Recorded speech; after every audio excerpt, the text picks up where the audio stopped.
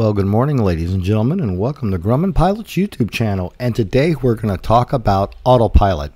You either have one or you don't. If you do, you're going to be a happy camper because an Autopilot, cut to the chase here, it's a great workload reducing device to have in your airplane. I mean, half of my 6,000 plus flight hours were flown behind George, doing long cross countries for hours, and the Autopilot was doing all the work. So we're going to talk a little bit about an Autopilot today.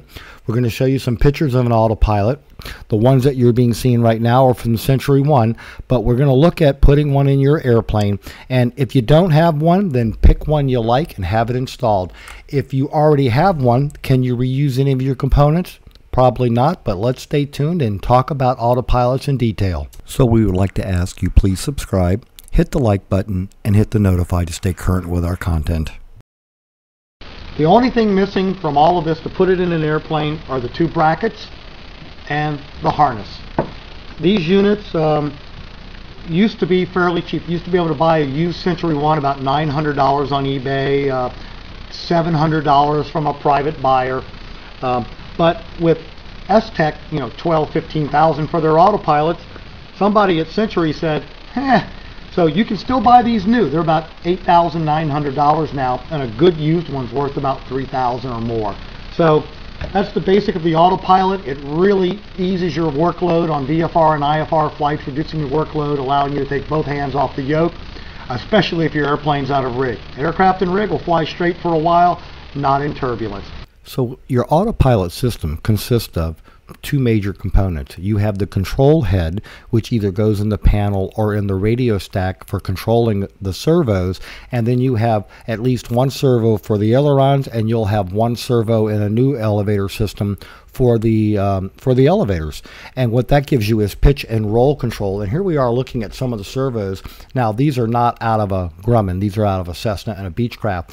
But as you can see, we're not used to having a servo in the tail of our aircraft, but that doesn't mean anything because it can be added.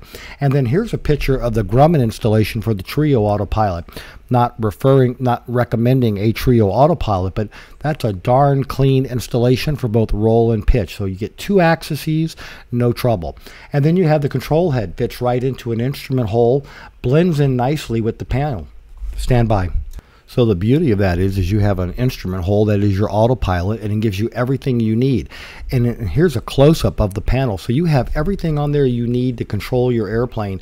And the nice thing about the new Autopilots is that they're almost like having a flight director. You can set how fast you're going to climb, how fast you're going to descend, and it follows your course. So an Autopilot, again, is a good workload reducer. Get one in your airplane. Pick a model you like, find a shop to have it installed, and enjoy putting those hours in your logbook. Ladies and gentlemen, we hope you found all this useful and informative. Thanks so much for watching Grumman Pilot's YouTube channel, and have a great day flying your Grumman. And in addition, there's a little treat about 3 o'clock in the morning when I'm doing web work and other stuff. Here's my cat coming down, playing with a mouse and meowing and just having a good time with me in the wee hours of the night. So I thought I'd throw this into you as a little treat. Y'all please enjoy.